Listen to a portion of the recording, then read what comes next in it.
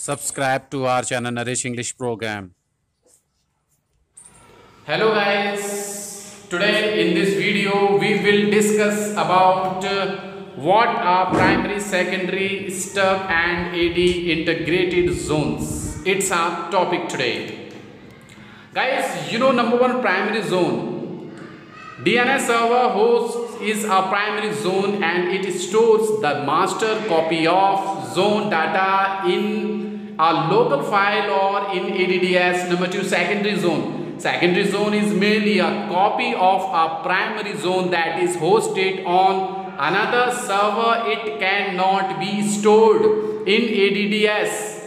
ADDS and number three, stub zone. And a stub zone contains the list of authoritative DNS servers for a zone, domain and host record that contain their IP addresses known as domain and host record that contain their IP addresses known as glue records. It also contains the DIP address of at least one master server.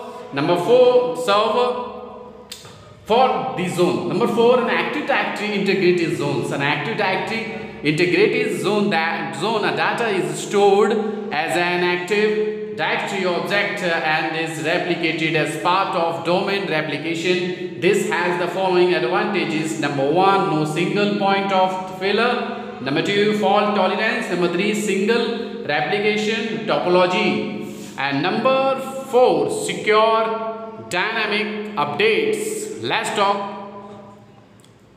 again about what are primary, secondary, stub and AD integrated zones.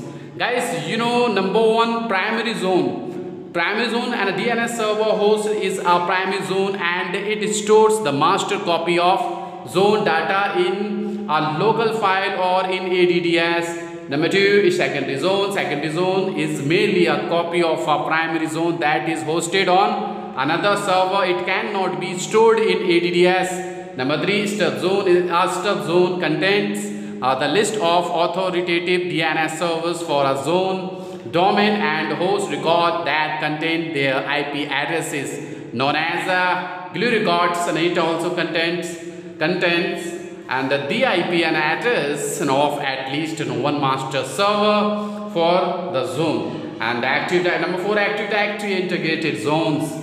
And the active directory integrated zone data is stored as an active and the directory or object and is replicated and as part of domain replication. And this has the following advantages.